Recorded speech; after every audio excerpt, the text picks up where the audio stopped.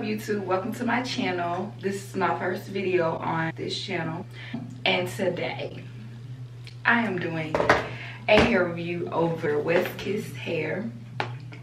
It sent me a 26 cap size large. Let me tell you, my head is not big. It's just the fact that I ordered off of Asteria hair one day, and I normally get a medium. So that day I got a medium, and it wouldn't fit. It would not fit for nothing. So I had like a closure right here, and so the sides would not stick down. This time I ordered a large to be safe. Hair density 200. Today y'all are gonna get an install and a hair review, initial hair review. Let's just get started. I was editing, I noticed I didn't mention that it's a 13x6 frontal, and it came with 1 comb in the front and 2 combs in the back, and it's also a kinky curly. It's a kinky curly, and I'll have everything linked down in the description box below, and I hope you enjoyed this video. First, I'm gonna start by bleaching my knots using BW2. It's just a powder lightener to mix with your 30. Well, I use 30 developer. You can use 40, but I use 30 because it takes more time and I'm not a professional with this. And when we wash it, we want to use shimmer light. We want to take the brassiness out of the frontal. I mix it up with this, but normally I just apply it with a knife because it smooths it on instead of like pushing it in with this.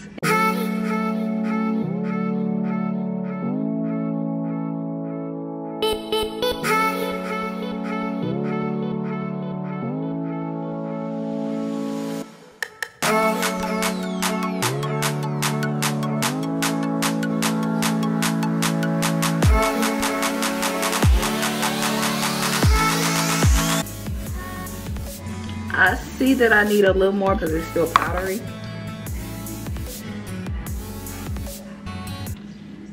And mix. You want it thick enough so that it doesn't run off. I also let it sit for a little bit because then it firms up more. Gonna let that sit for like 2 minutes and come right back. And so it has thickened up a little bit more. You wanna apply it. Apply it. And if some gets on the hair, you just wipe it off. You're just gonna apply it all around softly, not heavy-handed. And you wanna be quick with this, so.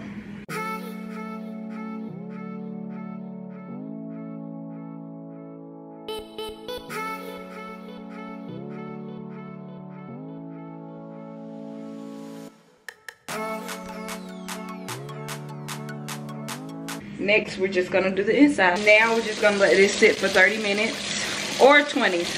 But right now you just wanna lift the hair up off of the frontal so that it does not get bleach on the hair.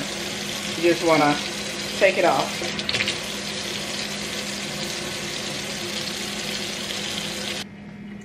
So yeah, you're just gonna let that sit for like 20 to 30 minutes. And then come back. I don't say just come back in the 20 minutes. Come back before, because you never know if the bleach decides to bleach faster on this wig. Right now I'm gonna wash it out with my purple shampoo.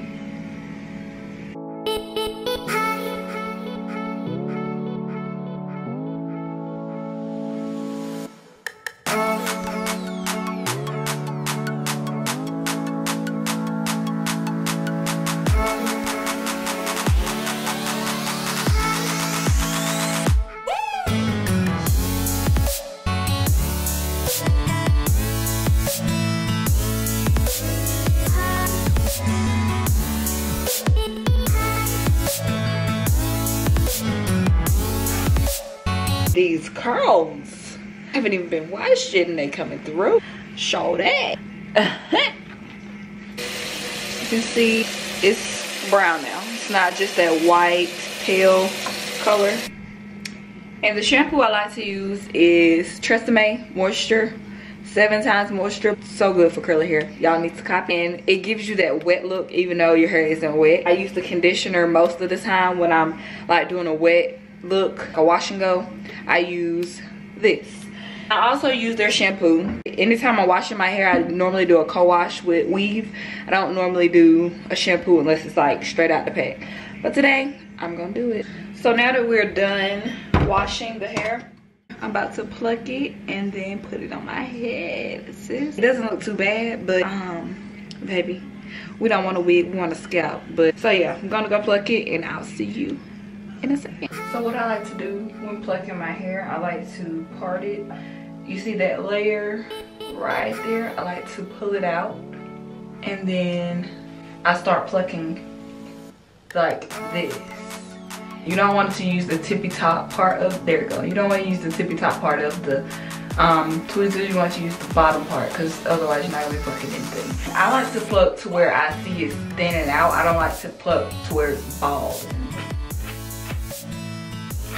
For example, I just pluck and you can see it's thinning out a little bit, and I'm going to go over here in this area because it's a little thick. And that piece is done. I go back about 3 times for each piece. I go back like 1, then I go 2, and that's the 3 in front. So yeah, so I'm just gonna do that around my whole head. I also like to wet the hairline. Some people do it dry, but I prefer to wet it because it eases the hair out of the knots that it's in. And then I'll get back to you when I'm done with that. You can tell the difference. It's more thin, and I have one more layer, as you can see. One more layer. This side looks kind of thick. My side stand out. So yeah, I got one more layer to do and it'll be good. And you also don't want to over pluck. In case you see like spots needed to be plucked, you can go back and do that. So once I do one layer, I do that for about like 15 seconds. Then I go to the second layer at about 15 seconds. You don't want to stay steady on one layer because that causes balding. So once I'm done with 3 layers, I scoot it back and then I go in the areas that I see that needs it. So don't just spend time on one layer because then you'll become bald and you can't get the hair back. So that's when I just go this way and see the streaking motion that causes the natural hairline. You see that?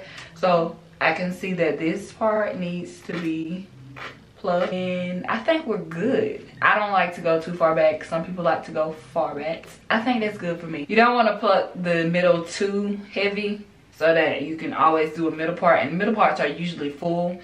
I tend to focus more on the side than the middle. Just do, like I say, 1 layer, and if 1 layer is not enough for you, then just do 2, but don't do 3. All depends on the wig. So I'll probably do like 2 layers. This is all the hair that has came out so far. I'm on my last piece. I forgot to mention, do not stay in one spot. You want to stay moving, because again, the bald spot will come if you do not move. You have to move around. So we're all plucked to my liking, and this hair that came out, not too bad, but it was a thick lace. You had to get in there, you know. And after I pluck, I like to take my makeup. It's by Westkiss. So this is the lace before makeup. You want to flip it inside out. You just gonna blend it, dab some more of it, just like that. How it looks with the foundation on there. I like to use the Bold Hold Active. See, that's the splash. This display. You lay it on your forehead and you measure it. You want to go ahead and cut it. So what you want to do is cut not too far up now, just about right there around each side. And I do like 4. So yeah. Look at this dude. Wait till you see the. To take my ear tabs off, I just take this hair, put it behind my ear, cut it like, and then I go around my ear, and yes, hair comes off with it. You want to see if it measured up. Like if you can put your hair behind your ear doesn't fold, then it's a good little spot. And then we're gonna do that to the other side. And I'm looking in the mirror, and it fits perfectly.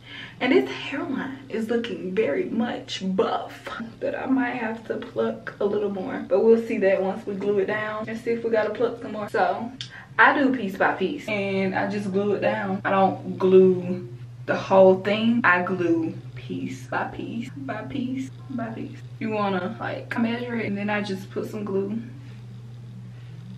And then we just gonna blow dry it.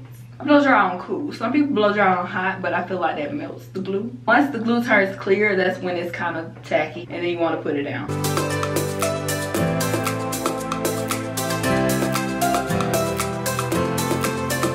I personally do 3 layers because it holds for a long time. So then we're gonna add another layer.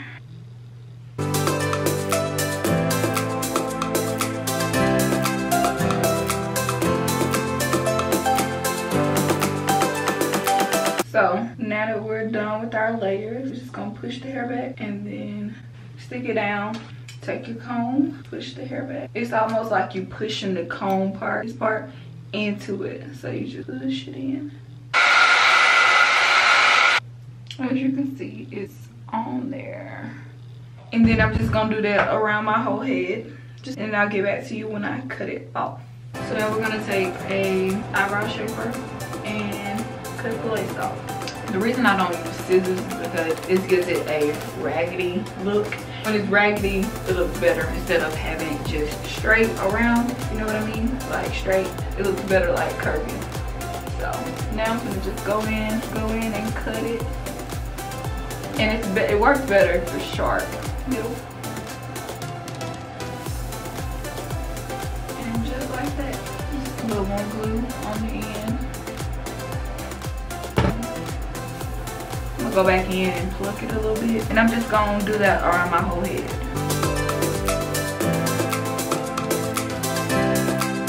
I just wrap my hair up, my lace front up, and then I'm gonna do my edges. I'm not gonna do my edges on camera, but if you want a video on that, let me know, because it takes a lot of time. Just gonna pluck it and then do my edges, and I'll be back with the final look.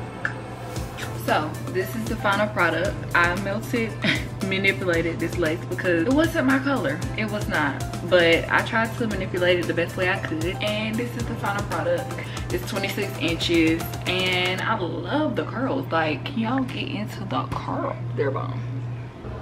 All the links for this hair will be down below, and also like, comment, and subscribe, and turn your post notifications on so you know when I post.